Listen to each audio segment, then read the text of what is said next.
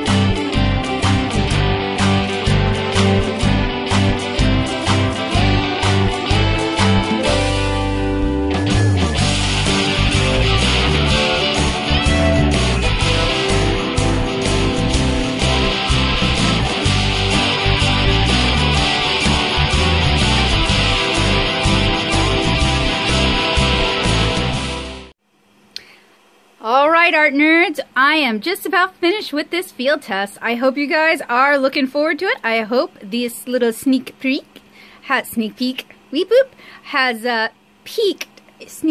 piqued your interest, and I hope you guys will stick around and consider subscribing if you haven't yet to see the field test in action.